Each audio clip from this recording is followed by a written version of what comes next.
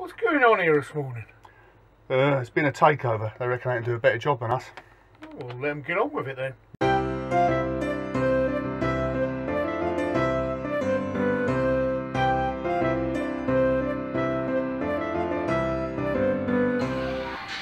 Right, so means there's a coup going on at home. We've decamped to the temporary Legs Down studio, which is the palatial surroundings of McDonald's on Newmarket Road.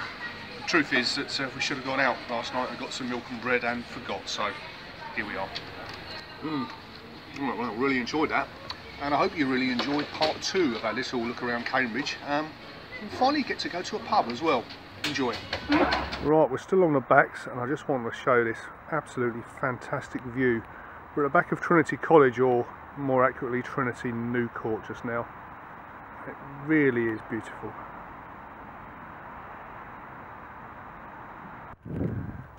And that there is St John's College.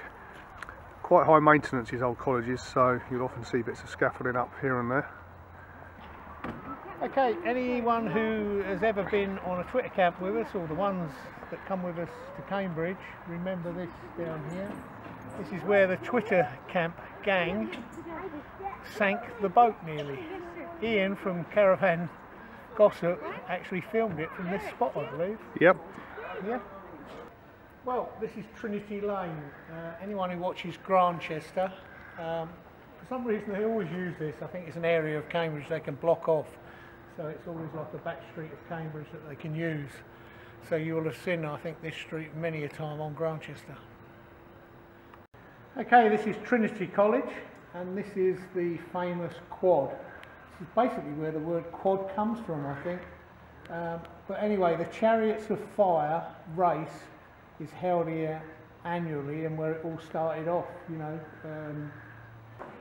Right, so this is Trinity Street, and as we swing round, we come to the wonderful entrance called Trinity Great Gate. And through that entrance is the quad that we saw a few moments ago. And next door to Trinity, you'll find St John's College. That's the entrance there. And they're charging an eye-watering 10 quid to get in these days, but if you are a Cambridge resident, you get in for free. On St John Street here, and Bridge Street, you'll find Cambridge's little round church, apparently one of the smallest in the country. And if we just spin round, that's St John's Chapel there. Okay, we're outside of Magdalen College here. This is Magdalen Bridge. While I'm here, there used to be a lovely willow tree just here. And Magdalen College was the only college in the whole of Cambridge that did anything Christmassy. They put lights on it at Christmas. It was always one of the biggest things that Cambridge residents moaned about, that the college didn't do anything for Christmas. The university always argued that the students weren't here, so it didn't matter. I think it does matter, and I think Cambridge University should have done something about it a long, long while ago. If you've noticed today, they still don't do nothing for Christmas. Okay, we're still on Magdalen Bridge, and we've just swung round, and that building that Richard is now looking at, it's what is it, Cambridge Wine Merchants now, but above it was Jonathan King's room when he was a student here. When he was 18, he wrote his first hit, Everyone's Gone to the Moon, I would believe it was called. Someone will tell me. Right, the Pickerel Inn is apparently Cambridge's oldest pub. We're just about to go and have something to eat, so see you in a bit. Okay, Rich, well, that was a good morning, do you think? Cracking morning walking around, and even though it is our hometown, it's looking absolutely beautiful in the winter sunshine. Ready for this though, and looking forward to a bit of lunch, and then we'll go and do a bit more. Well, that's that. We ate it before I had a chance to film it, but anyway, we both had sausage and mash, and it's half price during the day, 6.5 quid. That was alright, wasn't it, Trev? Absolutely excellent. When I used to come in this pub way back, we used to have meetings with W.H. Smith's that used to be just across the road. The only thing it sold was cheese and pickle sandwiches and pork pies and Scotch eggs or something. No pickled eggs, that was it.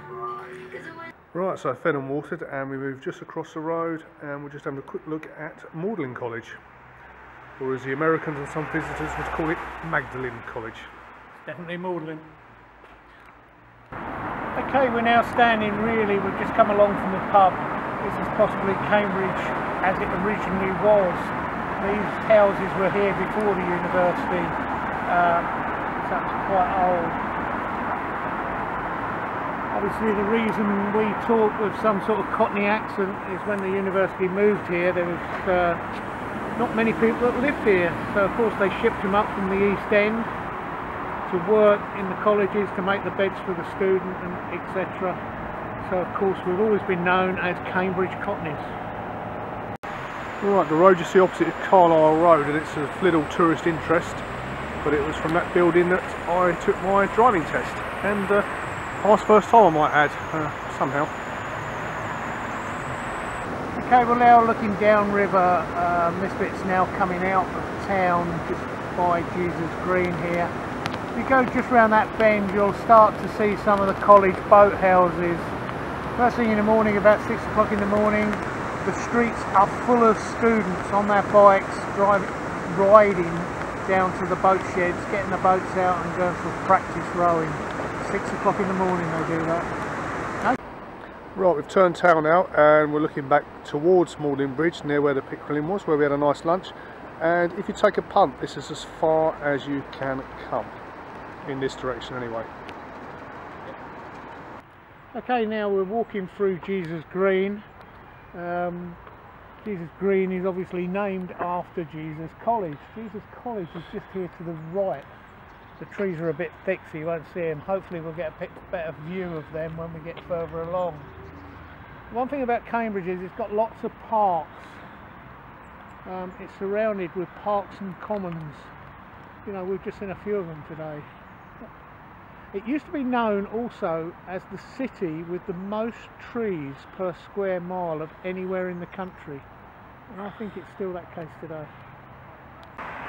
Okay, well we've just walked through Jesus Green and across the road we are now on Midsummer's Common. I just mentioned a little while ago about the boathouses, and there's a few of them along there where the students all go and collect their boats in the morning to do their practice runs.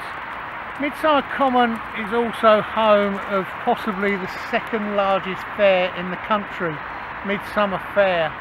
It gets absolutely packed on here in the summer. Right, back across the road from Midsummer Common, and this is Jesus College, and unbelievably this is just the side entrance. Yeah, Prince Edward went to this college. A lot of controversy at the time about him going to this college, because it was said he didn't have the qualifications to come to Cambridge University. Right, we're outside the St Radegund, which is at the start of King Street, and at one time there were 14 pubs down King Street, and there was a game the students played called the King Street Run, which was to down a pint in every pub as quick as you could and run between pubs. Quite a challenge, and I don't think I could have managed it even in my day, let alone now. Nothing like 14 pubs now, but we are planning to pop up here one night and perhaps have a couple, eh, Trev? Yep, do a couple of the bars. Right, ahead of us now is New Square, and at one time, well, when I was a kid certainly, it used to be a car park, and there was a little footbridge that ran over the middle where you see people walking now. I think it looks much better like this, don't you? Okay, this is Christ Peace, and that little bit where Richard just showed you the car park. Basically, Christ Peace and that car park and this pathway that everyone's walking down, in my day was the divide between the town and the gown. Because we've got a brand new shopping centre there now in the Kite area. In my day there was sort of department stores and shops that the locals used to use.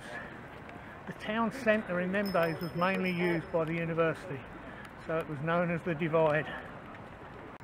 Right, still on Christ Peace and looking back towards New Square over to the right there. A relatively recent, in Cambridge terms, addition is the Princess Diana Memorial Garden. Opened in 1999 I think, wasn't it, Trev? 99, yeah, she died in 97, 2 years later the council built this. Okay, just in case you was wondering, yes, Cambridge does have shops, lots of them, and very expensive ones as well. Anyway, that's the end of the day for today. hope you've enjoyed our little tour around Cambridge. We've only done a fraction of it, believe you and me. There's plenty more to see. Okay, I've just come back because I did say to you Cambridge has expensive shops. Can you believe they've got this in a shopping centre? Tesla dealership.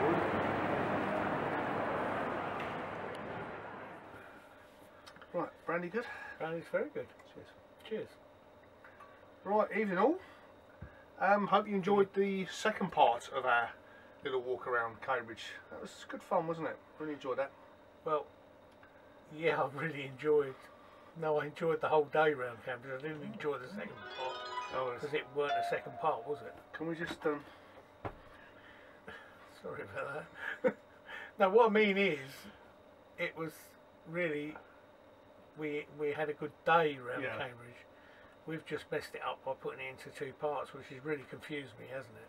It's confused you, yeah. Oh no, yeah. It really no is. one else has got a problem with it. No, well, I hope you have enjoyed that second part that also has a proper ending. Yeah. The first part didn't have a second proper ending. That's right. No. Anyway, forget all that. Yeah. What have we done today? What have we done today? Well, it's been a sort of a day. It's been a.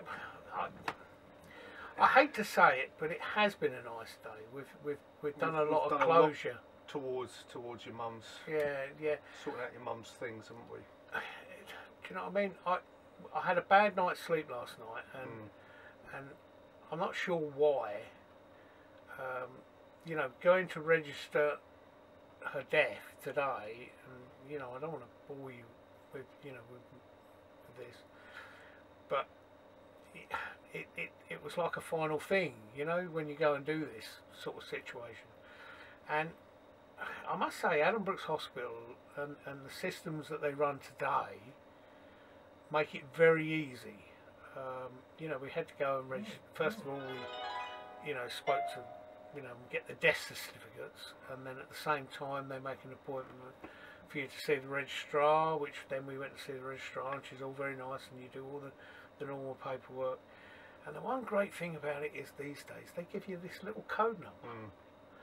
And the Tell Me Once service, they call it. Yeah, it's just incredible. You log on with that to a government website. Yeah. And they can notify pretty much everybody. Anyone from sort of central government departments like work and pensions to local things like council tax and that, and it saves a lot of grief. It really does make it easy. But you know, those of you, and do you know what I mean? I'm not the only person who's lost in life. You know, we all lose people, and you know, it's all very sad. But it's great to see the government have started to make things easy for people. You know, after their losses. And I must say, you know, hats off and cheers, Adam Brooks. You made today very easy. You know, and it's been great. We went on from that and we saw the person who's going to do the funeral itself. Gemma, yeah, Gemma. We went all through my mother's life. My sister come down and we sat chinwagging and going through, you know, my mother's life basically from start to finish. And you know, although it's quite emotional, it's quite, you know, enjoyable as well. In it, you know, I know I shouldn't say enjoyable, but it was enjoyable. You know, reminiscing about some of the old days. You know, she had a good life. You know, we had a good life being brought up by my mother, you know, and also my father, obviously. But, so it was, you know, but we digress. We shouldn't bore you with all this stuff. What's going to be happening tomorrow, in the coming days? Well, one more thing we've got to do tomorrow, see the David, funeral director. Yep. Do that first thing. Yep. And then we've got most of the rest of the day to ourselves, I think. So we've got a number of things we've got in mind. We need to go out and show people certain things around Cambridge that, you know, and we haven't done for ages either. No. There's I mean, we're on death again, but the American Cemetery at Madingley is a stunningly beautiful place, and so we're going to go and have a look at that at some point. Anglesey Abbey, I haven't been to since I was a kid. I've never been there. Out near the Loaders, not the way to their market. I've been there many a time taking visitors, you know, when I was taxi driving. I've never actually walked around it, and everyone tells me it's really stunning, so we'll go and do that. We'd like to go back to Ely. Yeah, we could definitely go back. Particularly around the sort of cathedral area and the river and stuff. So and we got friends out there as well, so we'll meet for lunch hopefully, as well. yeah.